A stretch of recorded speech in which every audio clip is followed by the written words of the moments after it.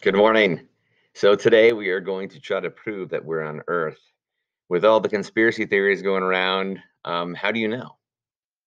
Rockland could have been moved to, I don't know, Mars, Venus, some alternate dimension. Actually, that kind of feels right. I feel like I'm in an alternate dimension sometimes. So what we're going to do in order to prove this is we're going to do a version of our spinning mass. So I'm going to spin this. This is a known of zero point 0.2 kilograms. This distance here, this length, is a known of zero point 0.5 meters. You got the information right here. 0.5 meters is the length of the string. 0.2 kilograms is the mass at the end of the string. And what I'm going to do is I'm going to try to spin it, rotate it consistently, so that you can videotape it. Well, obviously it's videotaping here, but you can look at the video and you can get some information from the video itself. Let's see. Think about this when you're watching this. If it was on Jupiter or the moon or Mars or Earth, how would this exact same experiment look different? What would happen? So here we go. I'm going to try to see if I can spin this at a consistent rate. And then once I get a consistent rate, man, you can do something with it. Okay.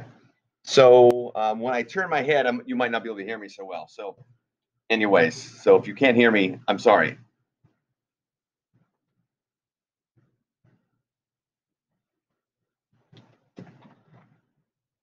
All right, without hitting myself, I'm going to try to get this up to speed.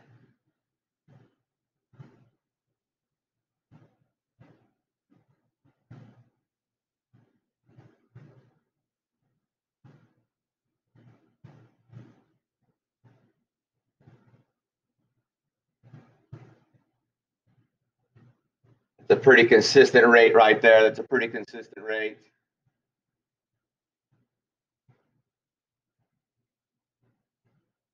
And I'll do that for a little bit.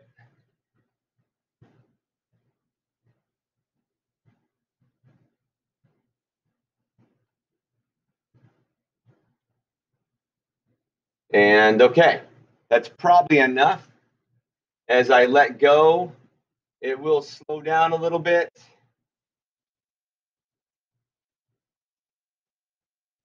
Although it's got pretty good rotational inertia, and it has a pretty low amount, a relatively low amount. Oh, it hit me in the back. So it's going to kind of go off kilter a little bit, which is not good. Anyways, once again, try to think about how that would be different if you're on a different planet with different gravity. And then that will lead you to the idea of how we can prove that we're on Earth.